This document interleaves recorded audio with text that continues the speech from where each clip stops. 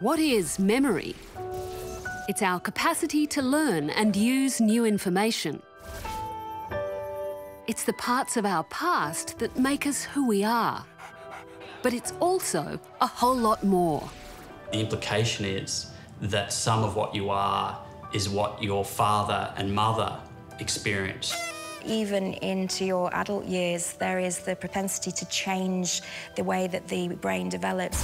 The brain's amazing how complex it is and how many neurons can be found in such a small area. In this episode, I look at how our memories change from childhood to adulthood and the best ways to power our mind into old age.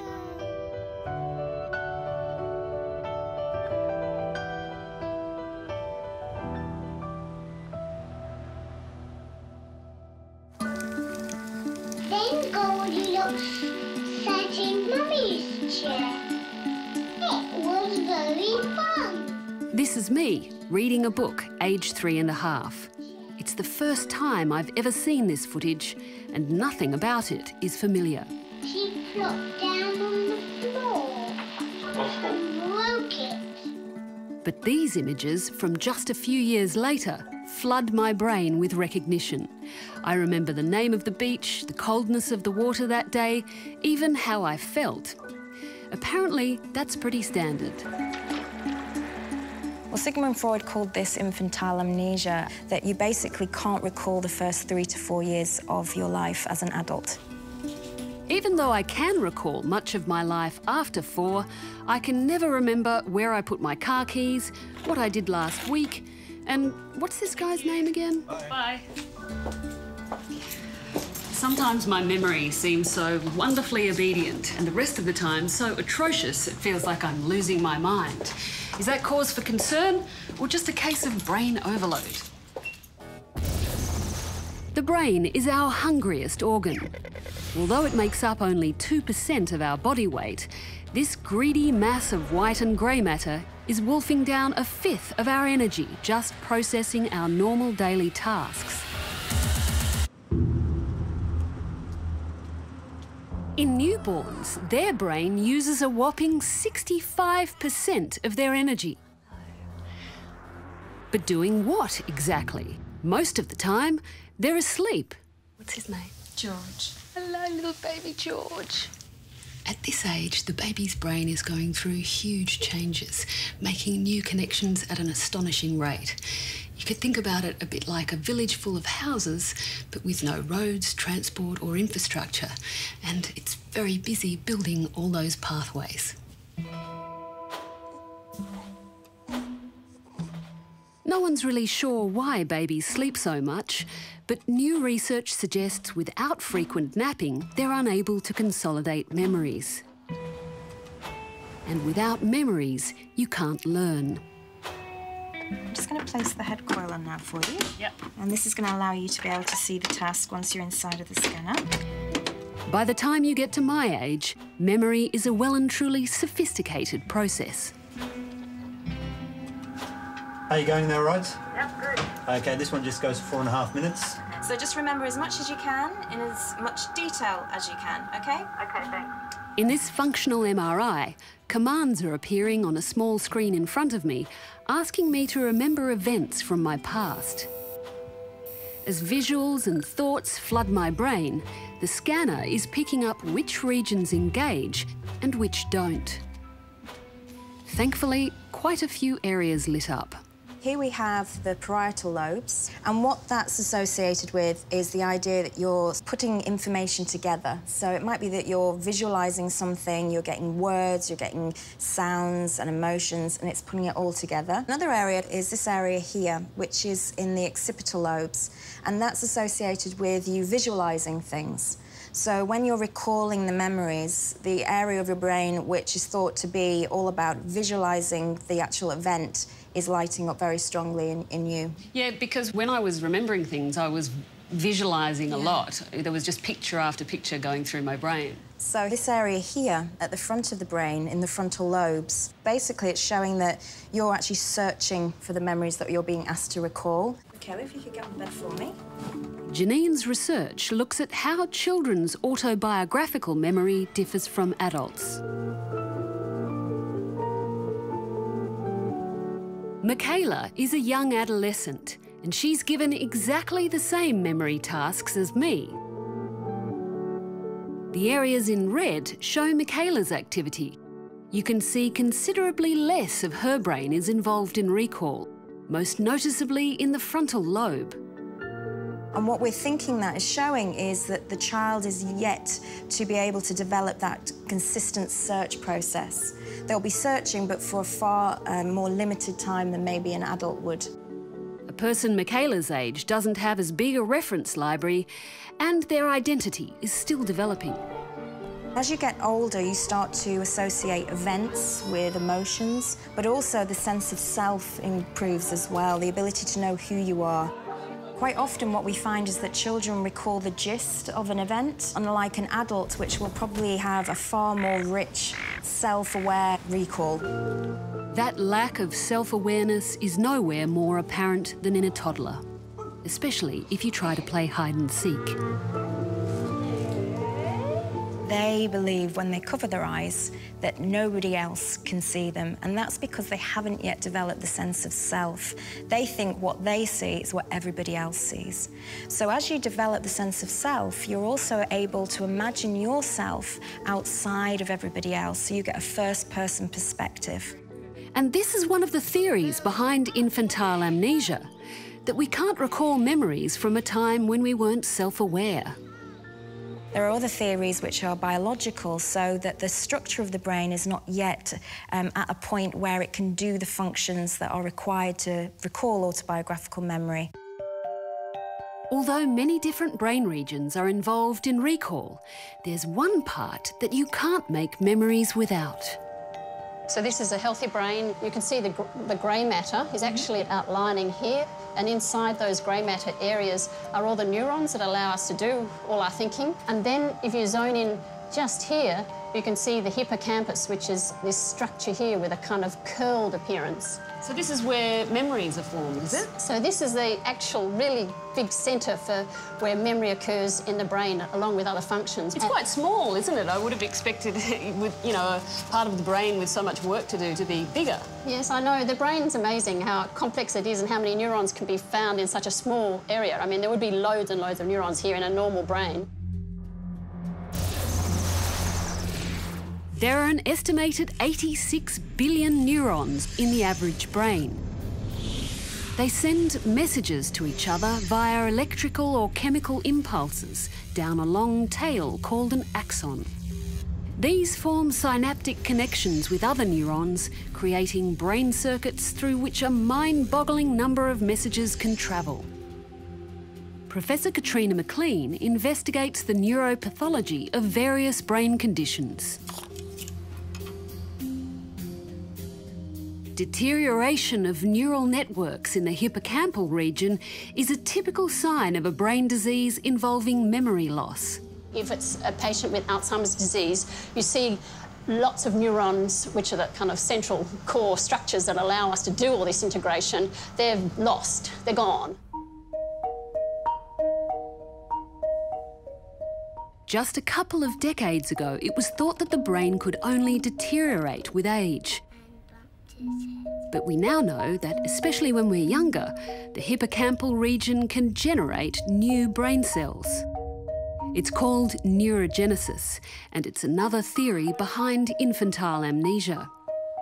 And that basically is about the idea of the memory centres in the brain, or the hippocampus, forming many new neurons throughout the first 3 to 4 years of life. And with each creation of new neurons, they're wiping away those memories that have been laid down before. It's no fluke rampant production of brain cells in infancy coincides with a prolific stage of learning and development. Although the rate of neurogenesis is thought to drop dramatically after the first few years of life, there's still hope for us older folk to boost our brain reserves. It was a famous study of London taxi drivers 15 years ago that turned concepts of the adult brain upside down. Cab drivers there have to pass one of the most difficult licence tests in the world, memorising more than 25,000 streets. It's aptly called the knowledge. Over 4 years, they looked at the changes in the structure of the brain in the hippocampus. And what they found is that in the taxi drivers who passed the knowledge, there was actually a larger area in the rear of the hippocampus. The longer they'd been on the job, the larger their hippocampus grew. Interestingly, bus drivers showed no change in their brain, most likely because they operate on preset familiar routes and don't need to memorise new information.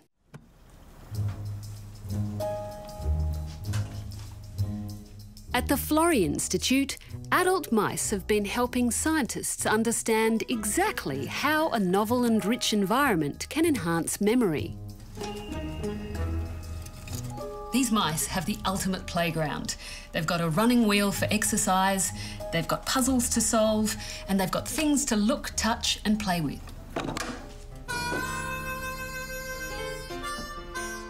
These other poor mice live in Dullsville, with very little stimulation of any sort except company and food. Professor Anthony Hannon and his team have been studying the brains of these two groups of mice and at a microscopic level have observed big differences.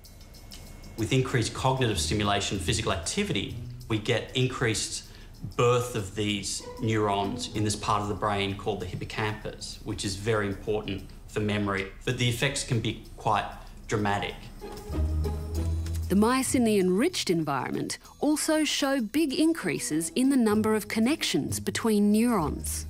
And it seems that the cognitive stimulation, by stimulating the networks, increases the level of survival of those adult-born neurons. That's why you need both. The exercise alone seems to stimulate them to divide and create more, but the cognitive stimulation keeps them alive and forms them into functional networks. But does it improve their memory? The same two groups of mice have been put through different mazes to find out how fast they can find their way home.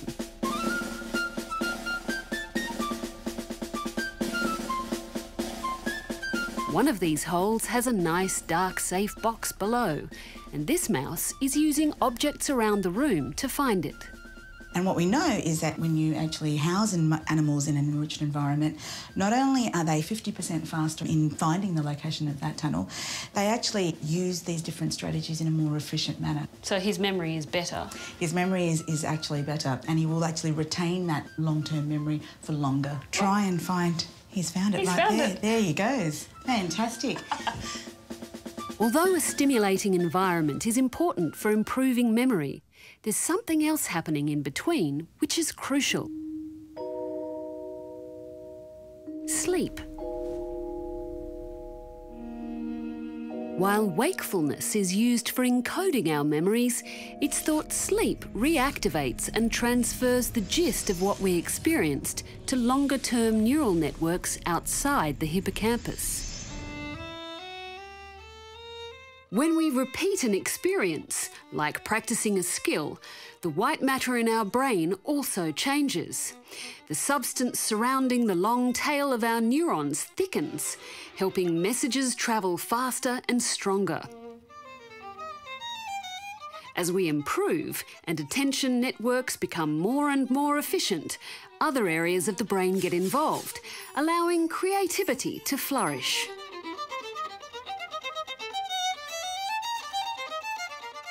So when we hear the adage, practice makes perfect, it's really all about the brain changing as you develop your skill.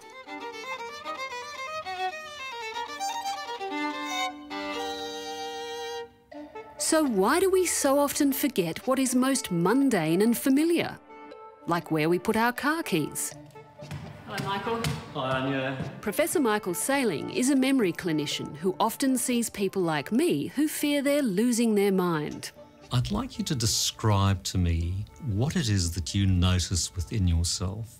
I'm always losing things momentarily. I leave my scripts behind, my pens behind. I can't remember whether I've taken things with me or not, and I'm always pulling out my bag. It's kind of embarrassing. I can be driving my car and think I left my car keys at home, so I just wonder if it's in my genes or something more serious. Do you Michael has been increasingly seeing people in my age group. Most often they're not actually suffering real memory decline, but instead a form of stress. We use the word worried well. It's actually a common word used in the clinical world for people who are well but who are concerned. They tend to be people in their 30s, early 40s, who are actively working, who lead busy modern lives, who are plugged into the media and, to all intents and purposes, may be suffering from an information overload. You can think of selective attention like a small window. Even though the space in the brain is a virtually unlimited storage facility, you've got to focus on what's going on outside that window to actually record the memory. Ruminate on problems inside your head, and that window of selective attention shrinks. So I haven't actually forgotten where I put my keys, I just didn't pay any attention in the first place. People will very often say, I'm just not good at remembering names, completely oblivious to the fact that something happens as they're being introduced to someone new, which could be excessive self-awareness, social anxiety, attending to something else at the same time. Other people put more effort into concentrating on the person and the name. What's very often the issue when people forget are the limitations of our working memory, which is kind of like a short-term mental workspace. It can only hold around 7 pieces of information at any one time. If you can remember the beginning of my sentence by the time I get to the end, that's approximately the span of that system. That's an important aspect of its function. And after that sentence, it'll quickly refresh itself, waiting for the next bit of information to come in. So that's where the vulnerability very often lies in people who do not have brain disease but are subject to interference. As I'm asked to remember the names of basic objects during my clinical test, octopus, I'm slightly embarrassed. I thought I had a serious memory problem. Comb. Otter, a beaver. I think. I certainly don't forget where the keys are or other random objects. The coin is behind the coffee cup, the paperclip's in the drawer, the key is behind the printer, and the calculator is behind the desk. Okay, so there's that pen. What I'd like you to do for me is just to draw the face of a clock. If I had a memory condition, my sketchy version of 10 past 11 might look more like this or this. But of all the tests Michael is interested in, word recall tops the list. Turkey, farmer, hat, school. How many words I can remember from 15 is a test used the world over. Drum, bell, curtain, I think turkey. I think I've got it. Right, Anja, so how do you feel after that? I think I did okay on... I'm not quite sure how I did on the word test. I did very badly, I think, on one of the word tests, but you tell me. Well, in reality, you did extremely well. As Michael suspected, my forgetfulness during the day is simply because my overworked brain does what it's supposed to do: forget. If we were to retain all of the information we encountered in the course of a day and remain aware of it, we would be very disabled in daily life. Forgetting is normal.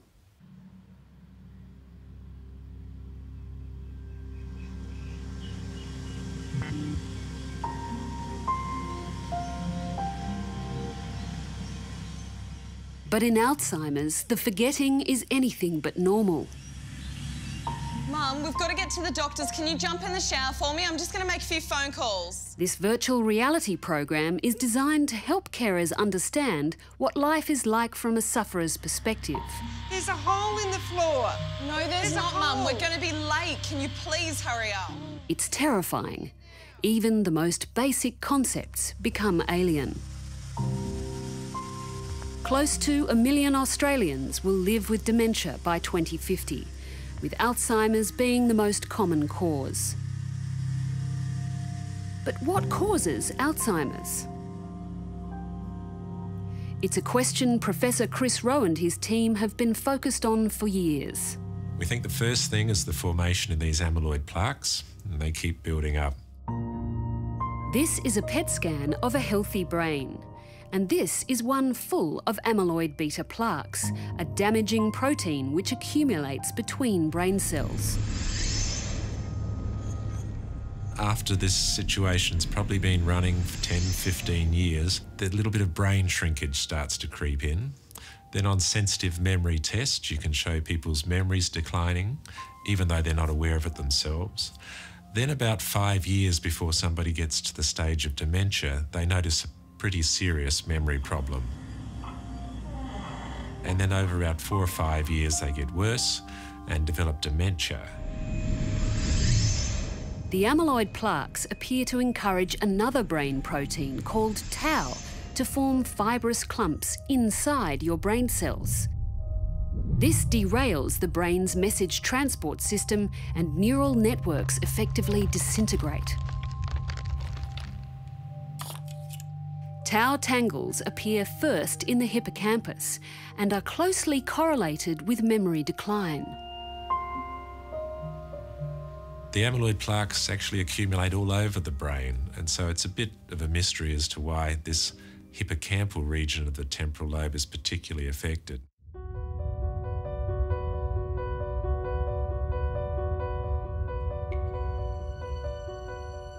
Now a huge international trial hopes to halt the progression of Alzheimer's before noticeable symptoms occur. I'd like to ask, why have you volunteered for this study? This disease is such a long road home that I'm just hoping something can be done. So I thought I'd like to be part of it. So in Melbourne, we're going to recruit 100 to 150 subjects. We're looking for people over the age of 65 who are willing to have an amyloid scan. And then if that amyloid scan shows that they've got amyloid plaques in their brain, they're willing to go into this trial for 3 years. Half will receive an antibody designed to remove those plaques. After 3 years, the team will assess if this has prevented memory decline. These drugs work wonderfully in mice. Unfortunately, a lot of treatments work wonderfully in mice, but then are disappointing when put into humans. Even though our DNA is set from birth, we can take positive action against brain disease. Brain talks to the immune system, the cardiovascular system, including the heart. It talks to the endocrine system, all these hormones flowing through your body. And therefore, the two things that we all know are good for your body, physical activity and a healthy diet, are also good for the brain. Those who build a brain reserve through exercise and complex mental activity can lower their risk of winding up with dementia by more than 40%. The question of nature versus nurture has traditionally been two quite different schools of thought on how the brain changes. But now, the lines are becoming increasingly blurred, opening up an extraordinary new area of brain science: brain epigenetics. I think epigenetics is one of the revolutions that's going on within biology and medicine. Doing neuroscience at the start of the 21st century is like doing physics was at the start of the 20th century. It is the great frontier. It turns out that although I don't remember my life before 4 years of age, my genes do. What I ate, how I responded to events, how my parents treated me, what I learnt, all placed chemical markers on my DNA. Those tags affect how my genes are expressed throughout my life. We've known for a long time that the genome, it's about 3 billion letters of DNA, paired letters, and that's the letters of DNA in the genome, but epigenetics is above the genome. So without changing the order of letters, if you like a gene being a word, you're actually changing the emphasis by chemical modifications.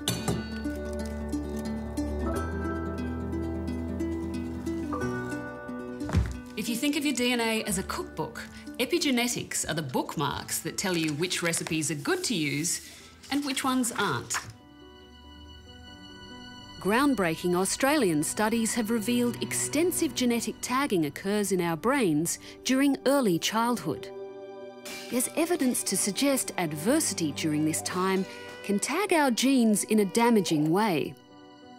Mice pups with inattentive mothers display changes to their genetic expression that make them more anxious and less likely to nurture their own babies. In humans, a 2008 study of the brains of suicide victims also revealed an abnormal level of epigenetic change in the hippocampus, particularly among those who had been abused as children. But, and here's the astonishing part, epigenetic changes can be inherited. Mice experiments at the Florey Institute have shown raising stress levels of male adult mice can lead to higher anxiety levels in their unborn pups. If the levels of stress hormone in a father mouse are increased, then that will change the behaviour of the offspring, even if the father mouse hasn't been with the mother during pregnancy nor any contact with the offspring. But some information has been passed through the sperm to the next generation. And so the lifestyle activities and experiences of your parents may be carried into your body and your brain through epigenetics to the next generation, and that may be carried from you into your children. It's intriguing and it has huge public health implications. It raises questions on how traumatic events may affect generations to come, or offer explanations on cycles of childhood neglect. But as bad experiences may affect genetic expression, so too do good ones. There's evidence that none of this is permanent, including epigenetics. Some of it can be, maybe not always erased, but compensated for. So we're now rethinking nature versus nurture. It's bidirectional. When you think about it in this light, the very memories that make us who we are a complex combination of evolution, ancestry, experience, chemistry, chance, and the choices we make. If nature is your genetics and your genome, then it can influence how you experience different lifestyles. Conversely, through epigenetics, your lifestyle, your experience, your environment can change how the genome's expressed. And everyone is a very complex combination of genes and environment, and it's not one or the other. For more information on the upcoming Alzheimer's trial and the studies mentioned in this program, go to the Catalyst website.